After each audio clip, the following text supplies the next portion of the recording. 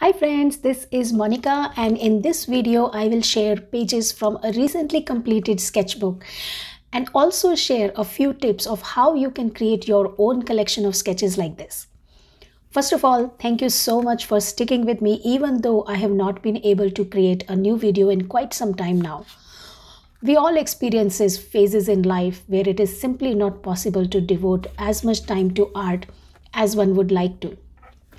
And this is exactly where the beauty of sketchbooks comes into play.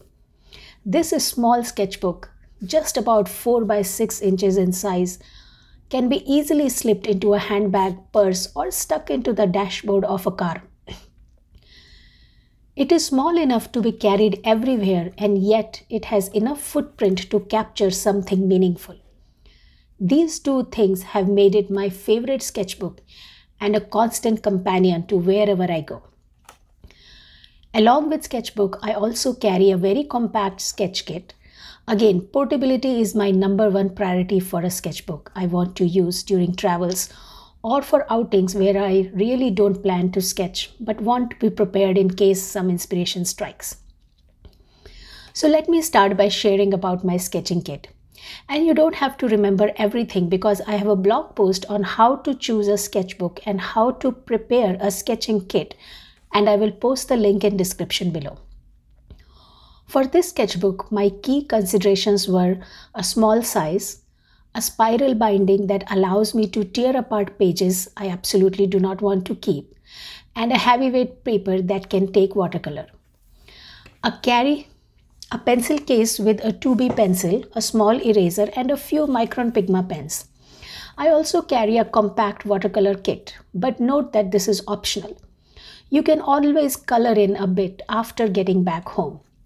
For water, I use water brush pens that can be pre-filled with water, and then I don't have to worry about any water spills.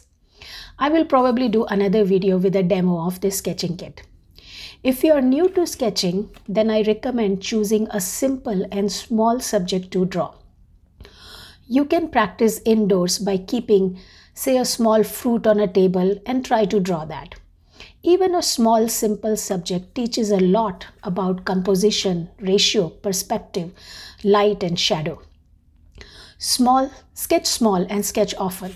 The more you try to draw and sketch the real-life objects around you, the more you will hone your ability to see like an artist. It will also build your personal collection of references that you can use in any full-size painting afterwards. I usually start any sketch with penciling in my subject lightly.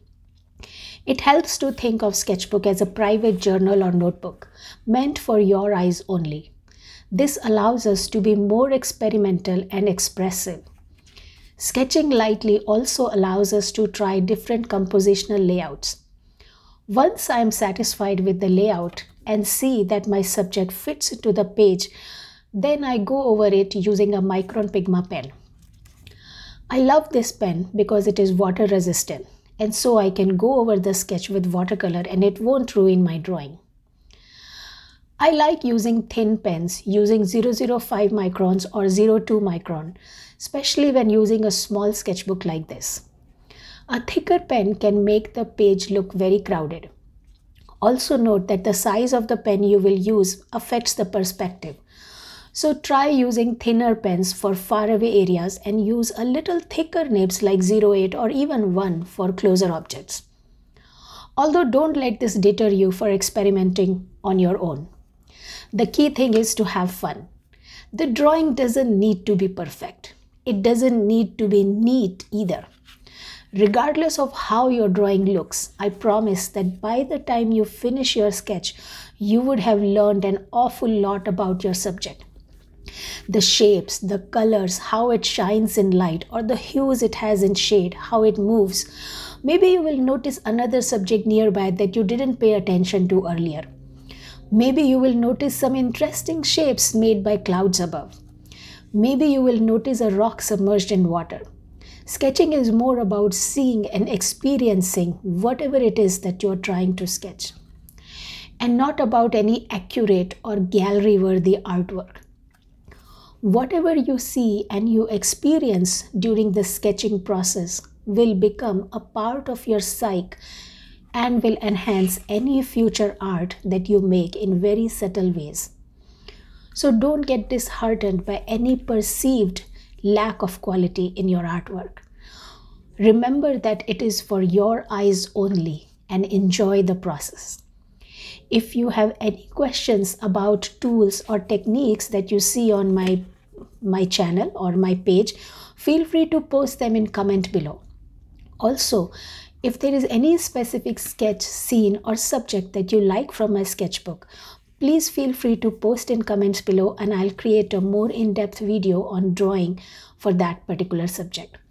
That's all for now. If you like this video, then don't forget to give it a thumbs up. Also connect with me on Facebook or Instagram to check out more of my artwork and let me know what specific areas you would like to see more in future videos. Thanks so much.